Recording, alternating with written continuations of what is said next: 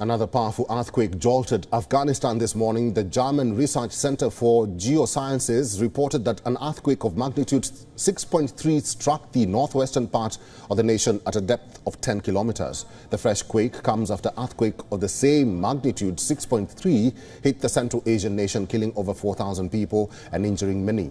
8 strong aftershocks followed the deadly earthquakes that shook the hard-to-reach areas in the region. This caused several village houses to collapse and residents to flee to the streets. The most affected area was Zendajan in Herat, where at least 13 villages have been destroyed. The U.S. Geological Survey said the quake's epicenter was about 40 kilometers northwest of the city of Herat. Meanwhile, rescuers scaled back operations in Afghanistan's devastated northwest as chances of finding survivors diminished. Relief and rescue efforts have also been hampered by crumbling infrastructure after decades of war. All this while a scarcity of foreign aid, which once formed the backbone of the economy, has dried up since the Taliban took over. Now, according to the head of the World Health Organization, women and children comprised about 2/3 of the total victims of these earthquakes, many of whom were later hospitalized with several injuries. Meanwhile, several survivors remained on the rubble or under the rubble, homeless and crying for help and support.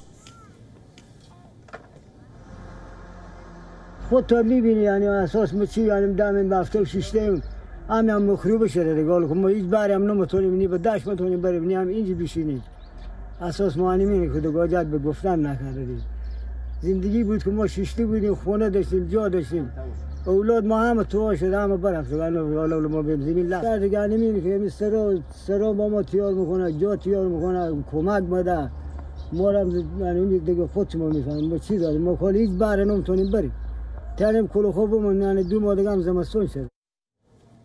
The United Nations Humanitarian Office has announced $5 million worth of assistance, but immediate material support has come from a limited few countries.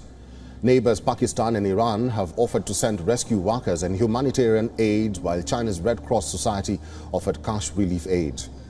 The province of Herat shares a border with Iran in the west and Turkmenistan in the north. The city has a number of historic sites, including the Herat Citadel and the Musala complex.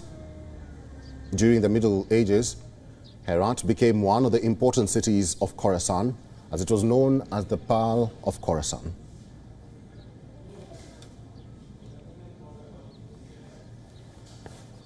WION is now available in your country. Download the app now and get all the news on the move.